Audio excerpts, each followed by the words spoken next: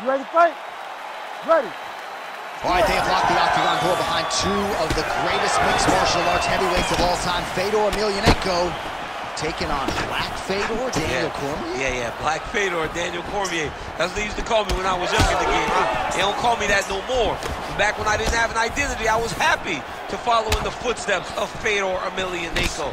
This is going to be a tremendous matchup. They're so evenly matched. They're both so good at what they do. I'm interested to see how this fight plays out, especially early, as Fedor is known to shut your lights out with the first shot that he lands.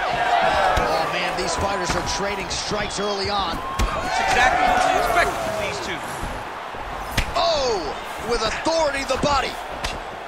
And he comes through with a big knee. Oh, it's just opening up on him now. Slips.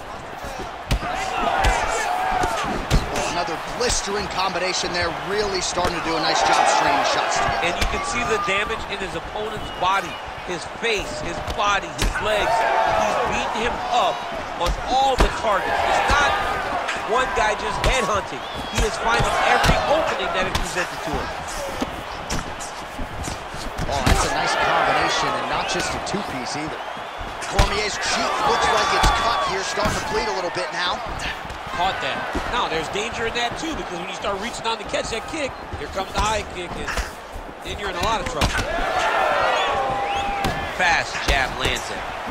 Well, fear is not a factor for this striker. Coming out swinging early as we expected, everything being thrown with fight-ending intent. He throws everything so hard, but he said to us, when we talked to him earlier in the week, he goes, I'm not afraid of anything. I don't care if I get taken down, long as I get to put some leather on the guy that I'm fighting before. Let's go, you can do this.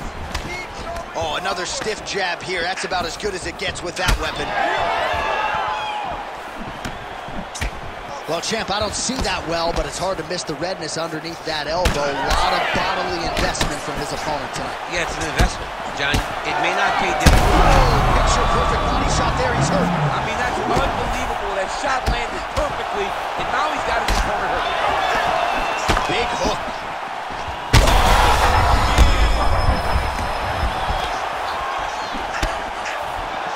Good series of strikes for him there, staying busy and staying accurate. I mean, the accuracy is unbelievable. Oh, big left hand there. Oh, and he found the target again.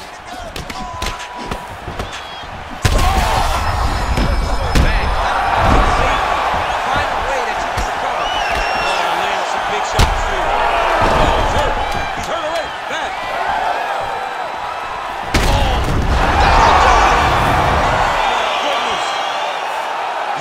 Just a gorgeous shot to end the fight right there.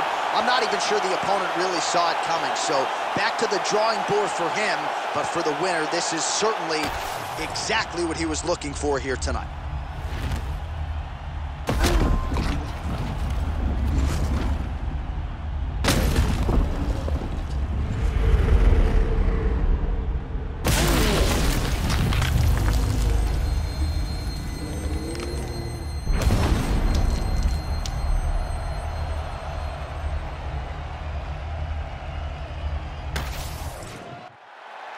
One final time to Bruce Buffer for the official decision.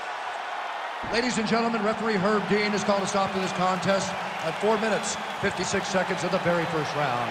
Declaring the winner by knockout and new undisputed UFC heavyweight champion of the world, Fedor!